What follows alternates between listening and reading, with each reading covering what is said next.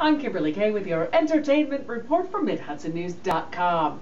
Jane Lynch started Sunday night's Emmys by celebrating television in a musical number singing about TV as a vast wonderland, a kingdom of joy in a box. Huh? During her monologue, she joked, "Oh, there's Betty White. She's the reason we start the show at 5 p.m. The show, of course, was aired live at 5 p.m. on the West Coast.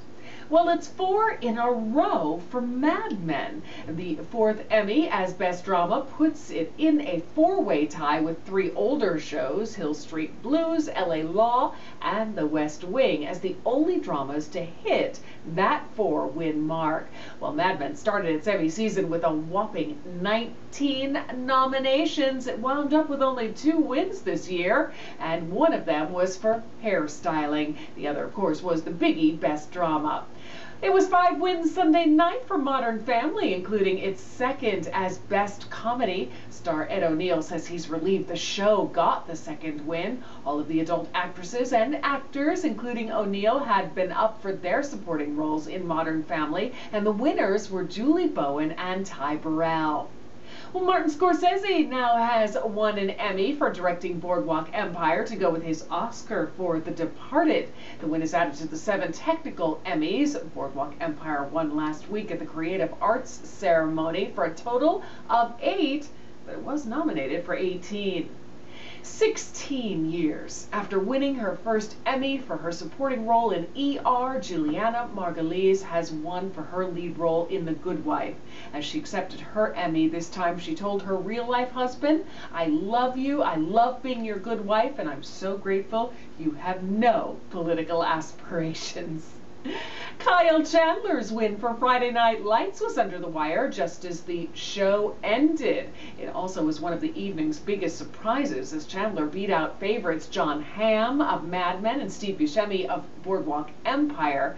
For years, Friday Night Lights got lots of praise, but no Emmys other than one for casting back in 2007. Well, not only did Chandler win for playing Coach Taylor, but the show won for writing. As the Chandler accepted his Emmy, he thanked the people of Austin, Texas, where Friday Night Lights was filmed.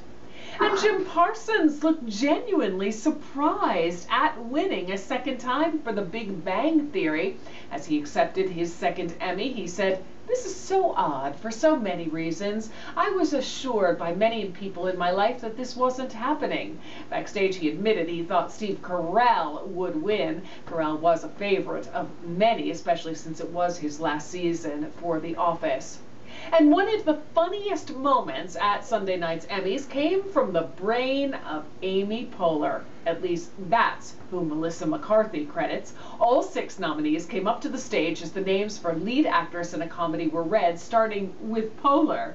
At first it was awkward because the nominees always stay in their seats and it's only the winner who makes the walk to the stage. But when all 6 were up there and McCarthy's name was announced as the winner for Mike and Molly, the other 5 hugged her, and McCarthy said that the crowd had given her long-stemmed flowers, and she said, "Holy smokes. Wow, this is my first and best pageant ever." She said, "I'm from Plainfield, Illinois, and I'm standing here, and it's just kind of amazing."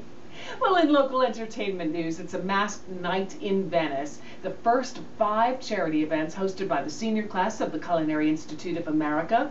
The festivities will kick off at 6 p.m. on September 24th with a cocktail hour and hors d'oeuvres and a silent auction to benefit Abilities First. The number for reservations is 471-6608. That's your latest entertainment report. For a new update daily, log on to MidHudsonNews.com. I'm Kimberly Kay.